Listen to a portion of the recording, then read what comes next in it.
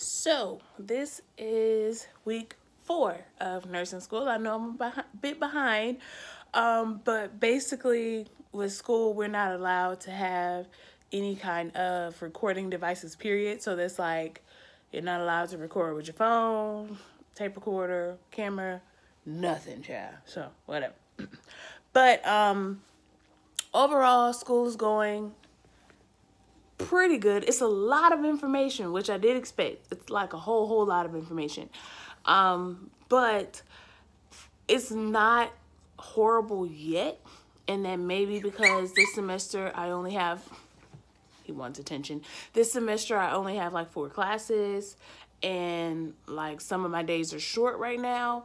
But next semester I will be in, I think they said between 6 to 7 classes. So that's going to be a bit much, but what ifs. I have had to get more books because it seems like every freaking class, somebody's mentioning another book that we have to freaking get. So I have about 3 more books that I have to buy for just this semester. So right now, at least with my total for the semester, I'll have to do like an actual sit down calculation, but I'm already done hit $4,000 like when it comes to this one semester. So like nursing school is not cheap. If you can get financial aid, please do. If you can get grants or anything like that, any kind of scholarships, try your dangest to get those freaking things because it is expensive, like very expensive. Next semester, with me being in more classes than I am this semester, I'm not sure what the price range is going to be yet.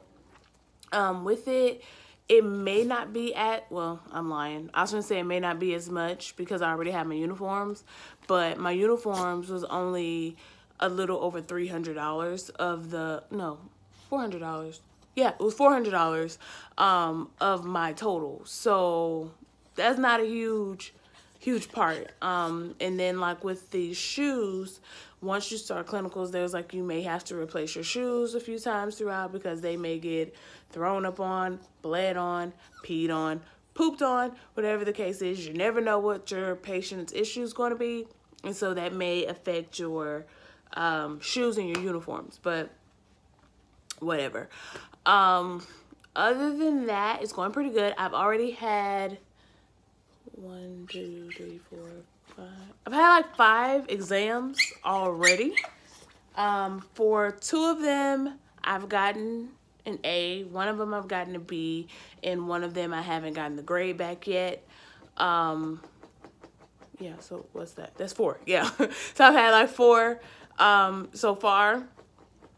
So far in my classes right now that I know of, I have an A, average in 2, and a B in 1 right now. And then the 4th one, I haven't started that one yet. So of course, don't know what my grade is going to be in that one yet. But so far, so good. Not horrible. And then as far as the program that I'm doing, I'm pretty sure as you see, it is the vocational nursing program, or the LVN, or in some states it's LPN program. That is the one that's right under an RN. The reason that I just went ahead and decided to do this one is mainly because when I was looking, the waiting list for the RN programs are long. Like for a lot of places, they are a few years long, unless you are going to a university. And even at some of the universities, the waiting list is long. So it really just depends on where you're trying to go. With me, I knew I was not trying to sit out of school for 4 to 5 years. Well, not sit out of school, but not work for 4 to 5 years, because I do have bills. So like I was going to be like drowning in loans if I had tried to do it that way. So I knew I wanted to do a 2-year college. So I did apply for a few 2 years, but for a majority of them, I was either not accepted or I was put on the waiting list, because a lot of schools do take their own first. So if I'm applying from another school, then that knocks me down on the list, because they're going to get their students before they'll take me because I'm coming from another school. A lot of the vocational nursing classes is not classes, but programs are a lot easier to get into because they typically do accept more students. So like for like San Jack, where I'm at, for the RN program, they accept, I think it's 30 per semester or enrollment period. And then for the LVN, they'll accept 100. So that basically gives more people the opportunity for the LVN than for the RN every semester. And then I think for the LVN, they accept every semester, I believe. So I know for a fact it's fall and spring. I'm not sure about summer, but I know it's fall and spring. For the RN programs, they don't always accept for fall and spring. And I know for a fact they don't accept in summer at all. Every few years they'll do the enrollment for fall and spring, but for the most part it's just fall or just spring. That's it. For some of the other schools that I've seen, it's the same way. They have one enrollment period per year, just one.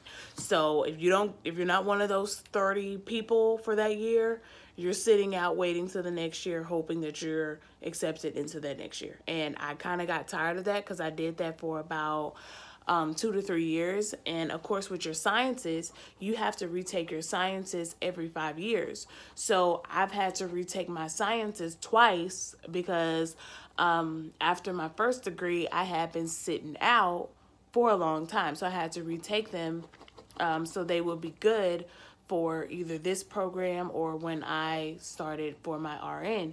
Because even if while you're in the program, if they expire while you're in the program, you still have to retake it. So that's one more class that you have to retake while you're in the program. And that is for just about every school. It's not just San Jack. I think that's all schools that do that your sciences have to be within so many years. And then I think it's like your math have to be within the past 10 or something like that.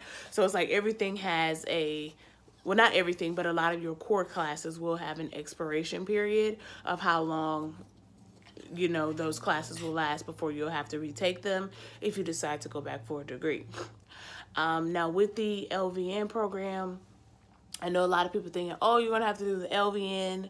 Then if you want to be an RN, you'll have to do LVN to the ADN RN, then to the BSN RN, but you actually don't. They do have the fast track programs now where you can do the LVN straight through to the RN for the BSN. And I believe that transition, from what I've heard with the different schools, it varies from between 9 months to 2 years. And all schools do not have this fast track program. So for that, you will have to do your research to find out which schools have this fast track program, so you'll be able to do that if that's something you want to do. Now, if you just want to do your LVN to RN for your ADN, now that program I think is only like 9 months. So if you're fine with getting your associates in RN and you don't want to go any further, great. You can go ahead and knock that out. You can do that at a junior college as well. The program for the LVN to RN, that is separate from the straight through ADN program. There are two separate programs. So there's two separate like application periods for the two. So that 30 people that's going to get in for the RN, that's not going to affect you at all because that's completely separate. So it just depends on what you want to do and how far you're wanting to go. So if your goal is to go all the way to your master's, your doctorate, whatever, honestly, any route that you choose is perfectly fine. You just have to basically figure out how much time you want to take, figure out your finances. So like, can you stay off of work for 4 to 5 to 6 years to get your bachelor's, depending on how long it takes? Because truthfully, I know quite a few people that they have had to retake some classes. So when you have to retake a class, that's an extra semester that you're going to be in school that you probably didn't account for. So the saying that you're just going to be in school 4 years, that's the goal, but it doesn't always go that way, especially if you are a working adult or you have children or a family or whatever the case is. Sometimes it can cause hindrance and can take a little bit longer. For me, that's part of what took me a little bit longer because I was working.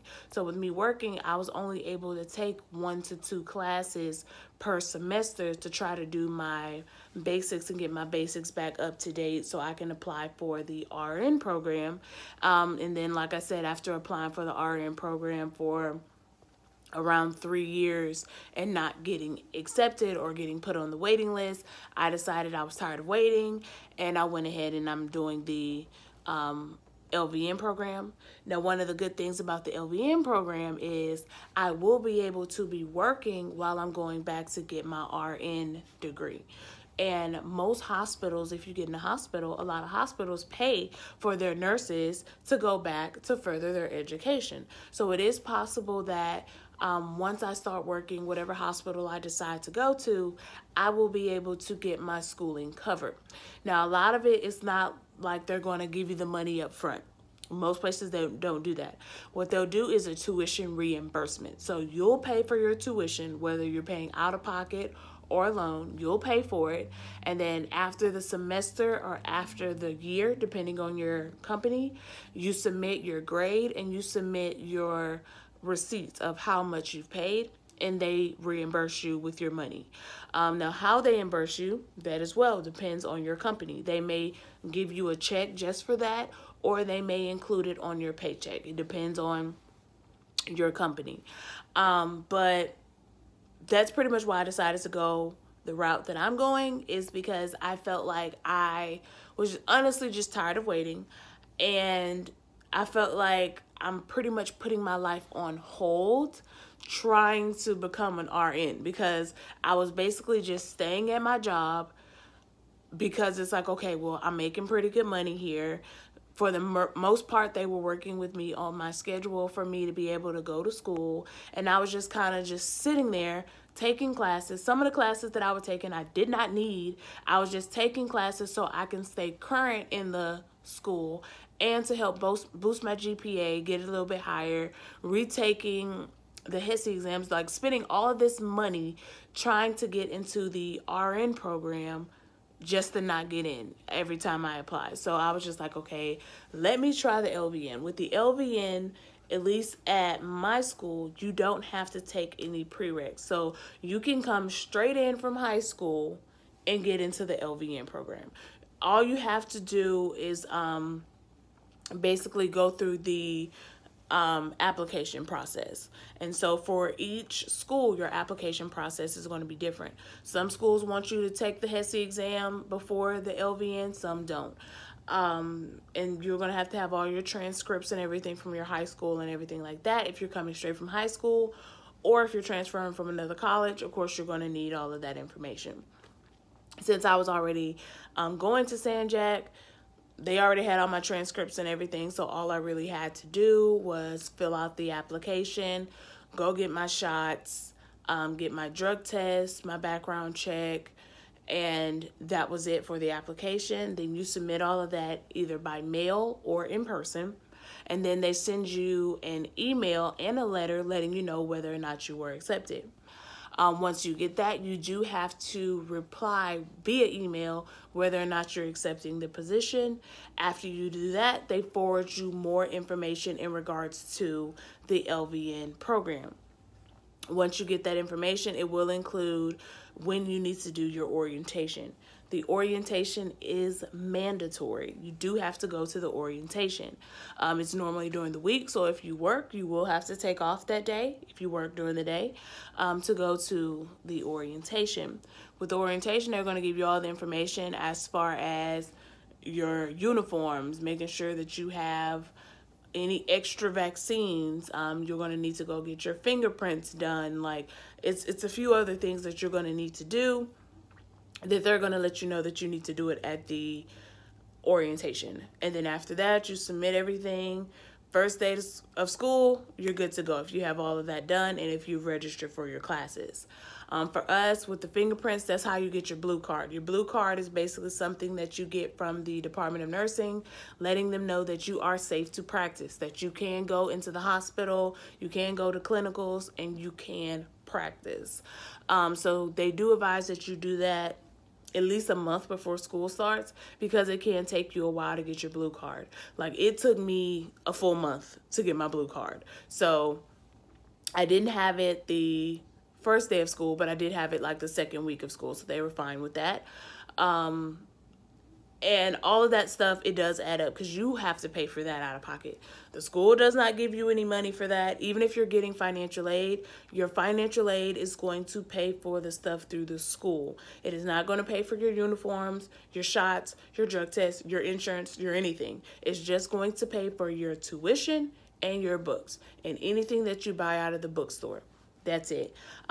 If you're getting an overpayment, like if you get enough for financial aid, then you will get your money, basically get your money back for everything when they give you your refund check. But for me, I don't have that luxury, so I just had to pay out of pocket. But pretty much, I think that's it. If I missed anything, or if it's something that you want me to elaborate on a little bit more, leave me a comment and I will try to talk a little bit more about it. Other than that, thanks for watching.